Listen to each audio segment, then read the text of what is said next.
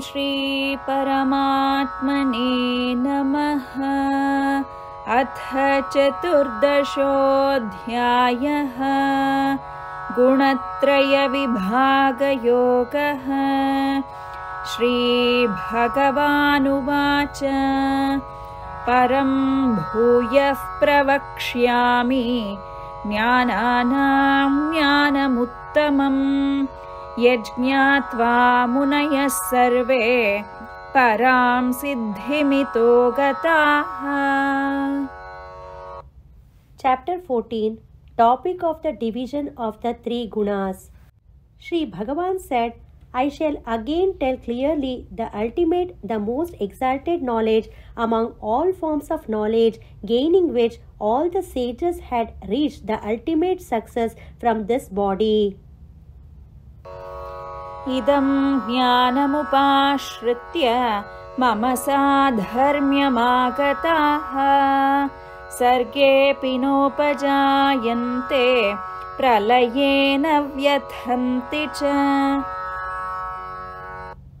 Resorting to this knowledge, those who have gained oneness with me do not come to be born even when there is creation, and they do not perish in the dissolution of creation. Mama yonirmahad brahma tasmin garbham dadhamyaham sambhavas sarva bhutanam tato bhavati bharata. Bharata, my Maya is the primordial cause out of which everything grows and which sustains everything. That I impregnate, from that occurs the manifestation of all beings. Sarvayonishu kaunteya murtayas sambhavanti yaha tasam brahma mahadyonihi aham bija pradah pita. Kaunteya, the great Maya is the original cause for those forms which are born in all wombs. I am the one who gives the seed, the father. Sattvam rajastama iti gunah prakriti sambhavaha nibadhnanti mahabaho dehe dehinam avyayam. Arjuna, the mighty armed, Sattva, Rajas and Tamas, the qualities existing in Prakriti, bind as though the changeless indweller of the body to the body. Tatra sattvam nirmalatvat prakashakamanāmayam sukha sangena badhnāti jnana sangena chanagha. Arjuna, sinless one, there among these Sattva, because it is pure, is illuminating and is free from affliction. It binds by connection to subtle form of pleasure and connection to knowledge. Rajo ragatmakam vidhi trishna sanga samudbhavam tannibadhnati kaunteya karma sangena dehinam. Kaunteya, Rajas, may you know, is in the form of a coloring of the mind, causing longing and well-entrenched attachment. It totally binds the indweller of the body by connection with action. Tamastvajnanajam vidhi mohanam sarvadehinam pramadalasya nidrabhihi tannibadhnati bharata. Bharata, Tamas, may you know, is born of ignorance and causes delusion for all those who have bodies. It binds the person completely by indifference, slothfulness and sleep. Sattvam sukhe sanjayati rajah karmani bharata jnanamavritya tu tamaha pramade sanjayatyuta. Bharata, Sattva binds in the form of pleasure and Rajas in the form of action. Tamas, on the other hand, covering knowledge, binds indeed in the form of apathy. Rajastamaschabhibhuya Sattvam bhavati bharata Rajasattvam tamascaiva Tamasattvam rajastatha. Bharata, Sattva arises overwhelming Rajas and Tamas. Rajas indeed arises overwhelming Tamas and Sattva. So too, Tamas arises overwhelming Rajas and Sattva. Sarvadvareshu dehesmin prakasha upajayate Jnanam yada tada vidyat vivruddham sattvamityuta. When illumination, that is knowledge, is born in all the sense organs in this body, then may one know indeed that sattva is predominant. Lobhah pravrittirarambhah karmanamashamaspruha rajasyetani jayante vivruddhe bharatarshambha. Arjuna, the foremost in the clan of Bharata, greed, physical restlessness, undertaking of activities, mental restlessness, longing, these are born when Rajas has increased. Aprakasho pravrittischa pramado moha evacha tamasyetani jayante vivruddhe kurunandana. Arjuna, the joy of the Kuru family, dullness, absence of activity, indifference and indeed delusion, these are born when tamas has increased. Yada sattve pravruddhe tu pralayam yati deha bhrit tadotamavidam lokan amalan pratipadyate. When the embodied one dies, when sattva has increased, then he gains the worlds of those who know the highest, that are free from impurity.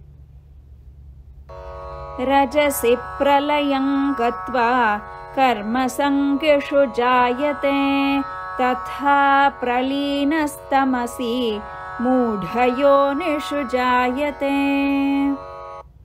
Having died with the predominance of Rajas, he is born among those committed to karma. So too, the one who died with the predominance of tamas is born in the wombs of those who have no discriminative faculty. Karmana sukritasyahuhu satvikam nirmalam phalam rajasastu phalam dukham Ajnanam tamasah phalam. They say that the result for the good action done is connected to sattva and is pure, a result that is free from any distress. But pain is the result of rajas and ignorance is the result of tamas. Sattvat sanjayate jnanam rajaso lobha evacha Pramadamohau tamasaha bhavato jnanamevacha. From sattva is born knowledge, and indeed from rajas is greed.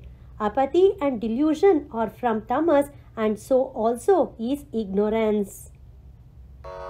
Urdhvam gachanti sattvasthaha madhye tishtanti rajasaha Jaghanya gunavrittisthaha adho gachanti tamasaha. Those abiding in sattva go to the worlds higher up, those belonging to rajas remain in the middle, and those belonging to tamas, having the nature of the lowest guna, go down. Nanyam gunebhyah kartaram yada drashtanupashyati gunebhyascha param vetti madbhavam sodhigacchati. When the seer does not see an agent other than the gunas and when he knows himself as beyond the gunas, he gains my nature.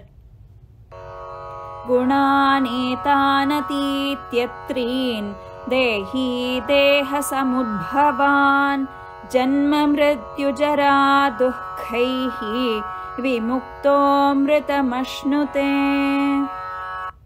Crossing these three gunas that are the cause of the body, the embodied one, released from birth, death, old age and sorrow, gains immortality.